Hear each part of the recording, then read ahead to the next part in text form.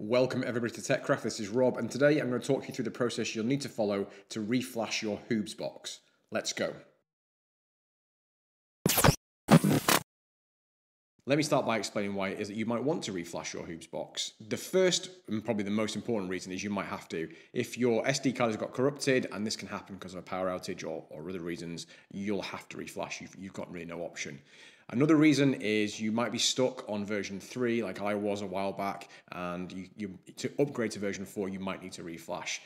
Another reason is you might be on version 4, but you might still be on Raspbian rather than Debian, which is the operating system that now powers the latest Hoobs images, and you might want to move to that. The team tell me this is a much more stable platform, so if you're, like I am right now, doing a complete reinstall of your Hoobs setup, it's probably a good option to reflash. It's a really easy process, it takes maybe 5 minutes. Let's see how it's done. So the first thing we'll need to do is take the SD card out of the Hoobs box. Let me show you how. Before we can reflash, the first thing we need to do is to take our Hoobs box apart and get the SD card out. Pretty easy to do that. You flip it over, take off these 4 bump-ons. With the bump-ons taken off, you just need to unscrew the 4 screws with a small cross-head screwdriver. Once you've unscrewed it, you can pop the lid off and you'll see, like I've done sometimes, it don't quite come out.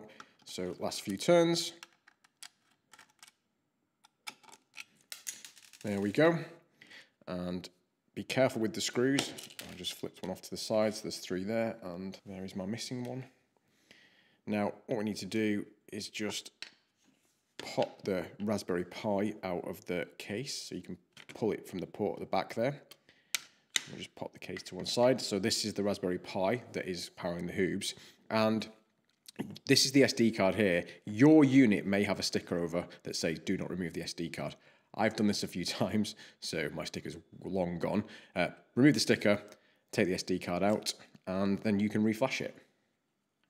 To reflash the SSD card, we first need to download the new operating system image, and you can get that from the support.hoobs.org website, links in the description below. And the one you want is this one, download for Raspberry Pi. Let's click on that. So once the image is downloaded, you'll need to burn it to your SD card. First of all, insert your SD card into your computer, and then using an app like the Raspberry Pi Imager or Balena Etcher, you can burn it. Let me show you.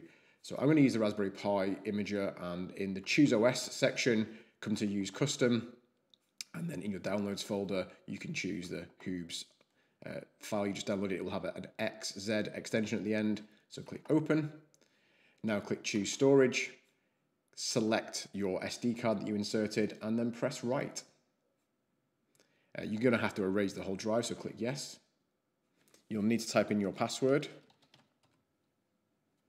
You might need to give Raspberry Pi Imager or Balena, whatever you're using, permission to use your removable volumes. Click OK for that, and away we go.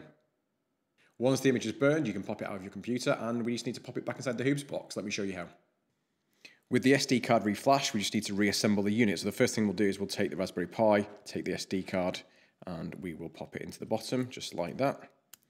Then we'll put the Raspberry Pi back into the bottom of the case. It sort of snaps in quite tight like that. You can check that the power supply is lined up, and then we'll put the top back on, make sure that we get the ports lined up. Perfect. Flip it back over, screw all the screws back in.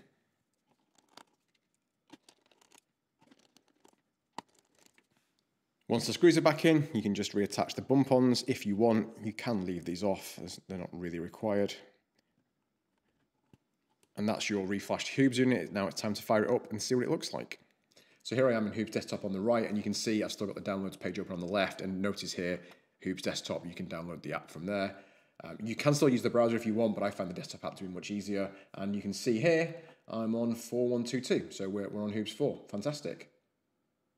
So just a quick note, you don't actually have to use the SD card that's inside your Hoobs box. You can use a different SD card. I got a cheap 16 gig SD card off Amazon and used that for when I was testing my move to version 4, making sure I had my version 3 configuration all backed up. It worked really well. Hope you found this video useful. If so, please hit like, please hit subscribe, and maybe hit the bell as well. I'm completely redoing my Hoobs 4 setup, and I'm going to be filming tutorials for every plugin that I install. So if that's your kind of thing, you might want to stick around. Thanks for watching. Take care.